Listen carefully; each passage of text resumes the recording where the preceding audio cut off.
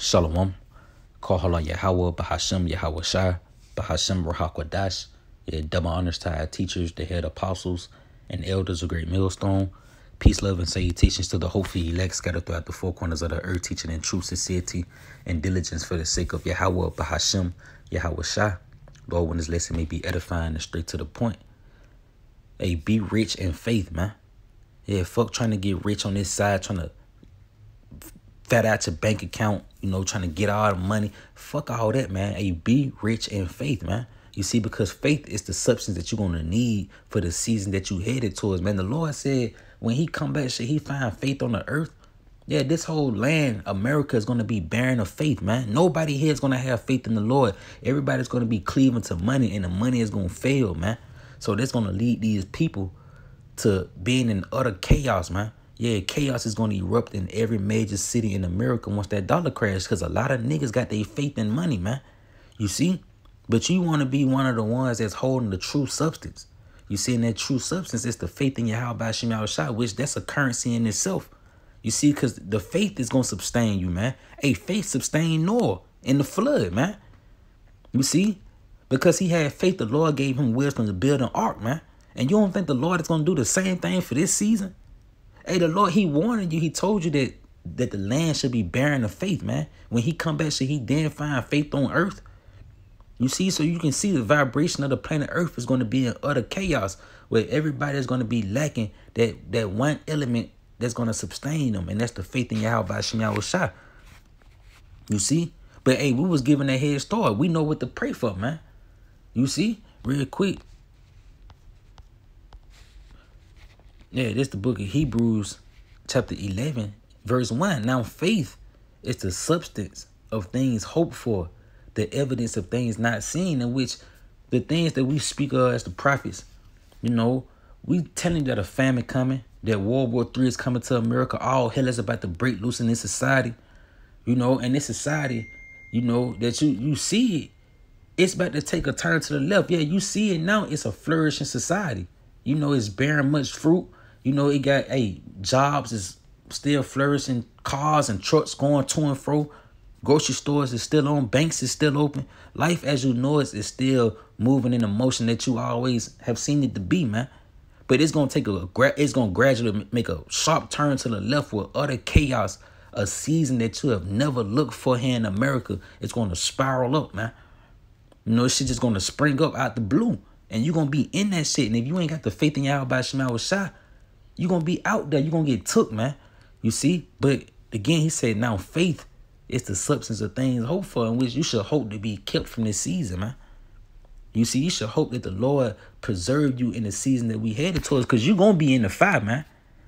You see, we all going to be in the fire. That's why the Lord said that gold is tried in the fire and acceptable men in the furnace of adversity. You got to go through it to get to it, man. And the Lord said, through much tribulation shall we enter into the kingdom of heaven.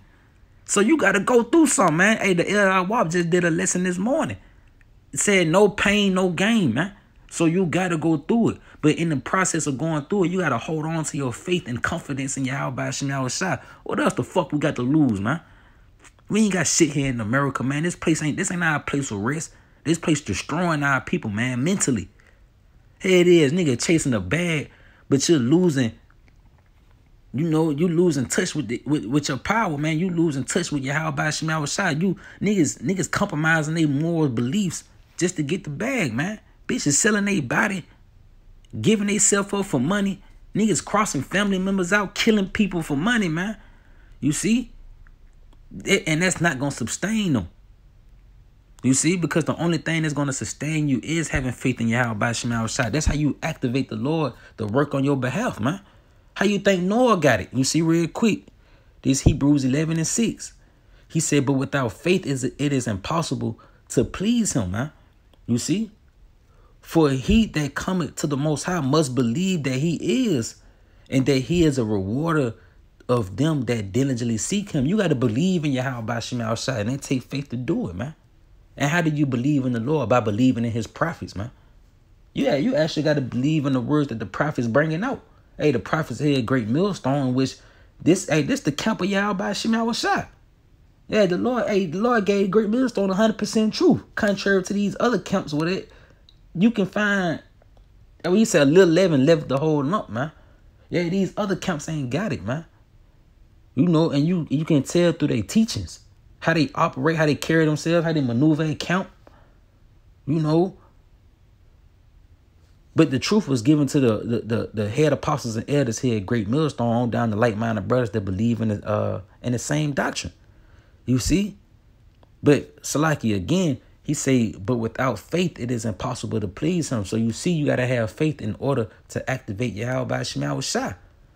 You see, verse 7, he say, by faith, Noah, being warned of the Most High of things not yet, Salaki, of things not seen as yet, moved with fear, prepared an ark to the saving of his house, by the which he condemned the world and became heir of the righteousness which is by faith, man. You see, by faith, Noah being warned of the Most High of things not seen as yet, in which we carrying on that same legacy, in which we was warned of Yahweh Shema Shah of the things not seen yet, the famine, all hell breaking loose, World War III, missiles coming to America. We was warned of these things, and we moved with fear. We came out and we condemned the world. We warned you people of the same thing that the Lord warned us of. Just like Noah, man. Noah was warned of the Lord, and Noah went out and warned the people. You see? But as you know, you can see with Noah and the people, Noah was given wisdom to build the ark. You see, and that all came through faith. See, faith is a substance, you know, that pretty much preserves you, man. It's a currency that's going to preserve you. Hey, yeah, the Lord said that wisdom and knowledge should be the stability of our times. You see? And the fear of the Lord, his treasure, the strength of salvation, you know, roughly paraphrasing. But that wisdom, knowledge, and understanding is going to be given to you by fearing the Lord. You got to first believe that he is, man. You see? If you don't believe in the Lord is not going to open that element of faith up to you. You're not going to have faith. You're going to be one of the ones that's out here barren of faith. You see, getting your ass handed to by the judgments that's set to come to America, man. So you should pray that the Lord increase you in his faith, because just like Noah, man, Noah escaped the evils that fell on his times. You see, so you should look to escape the evils that's to befall this time, man, in your season, in your lifetime, man. You see, and you should pray that the Lord put the spirit on you to endure the process of being increased in faith, because it'll be a nigga out here praying that the Lord, please give me more faith. And the Lord, he grants your request. He put you in a position where you got to have faith in him just so he can get you out of it. So you can be increased in faith. But a nigga get in the position and nut up, man. Lord, why me, Lord? Why this always got to happen to me, Lord? Every time it's always something, man. Fuck all that, man. That's a weak spirit, man. Hey, through much tribulation shall we enter into the kingdom of heaven, man. You got to go through it to get to it, bro. You see? And you should have confidence. Keep your confidence in Yahweh Shema Shah. You see, real quick. This Hebrews chapter 10 and verse 35. He said, cast not away therefore your confidence, which hath great recompense of reward, man. You see? Don't cast away your confidence, because you're going to get thrown in the fire. Daniel in the lion's den. Daniel got thrown in that fire, but he didn't throw away his confidence, man. Daniel kept the faith. Hey, the 3 holy children got thrown in the furnace, man. They didn't cast away their confidence in Yahweh Shema Shah. They stayed in the faith, man. You see, the Lord gave us men like that to look upon, to continue in their legacy, man. You see, to show you what spirit that you got to, that which spirit to take on in a season like that, man. You see, have confidence in Yahweh Shema Shah. Pray that the Lord keep the confidence on you. Pray that the Lord increase you in faith, man. You see, because hey, we fit to go through it, man. The persecution is near, and we always going to Romans 13:11. Where now is a high time to awake out of our sleep. For now is our salvation nearer than when we believe. If our salvation is nearer than when we believe, how much more for the persecution and the destruction, man? Because that got to come first. So if we see our salvation is near, then surely the persecution is near as well. And you got to be able to endure that. You see, real quick, you got to be able to endure that in order to get that reward, man. You know, and that's what we fight for, man. We fight for a reward, man. We ain't just in this damn truth. The Lord ain't just bring us out of this dust, in which that dust represent confusion. Like he tell you, what is that? 2 Samuel, the 3rd chapter, I believe. We say, I would lift you out of the dust and set you amongst princes. The Lord ain't bring us out of the dust for us to occupy good jobs, man. You know, to somehow become a husband to a rebellious ass woman. No, man. The Lord brought you into this truth for you to fight for salvation, man. You see, so that you can build your spirit. The Lord saw something in you. Yeah, did nobody come into this truth? You know, well, some people came into this truth to learn their judgments. But then if you one who got the spirit of endurance on you, that you really see the purity of this truth, you really see the beauty of it. The Lord didn't bring you in this for no reason. He saw something in you, and he said he don't take no pleasure in your death. Where's that? Ezekiel the 18th chapter. It ain't no coincidence that you read that scripture, man. You know, but this James 1:12, he said, blessed is the man that endured temptation. For when he is tried, he shall receive the crown of life, which the Lord hath promised to them that love him, man. You see?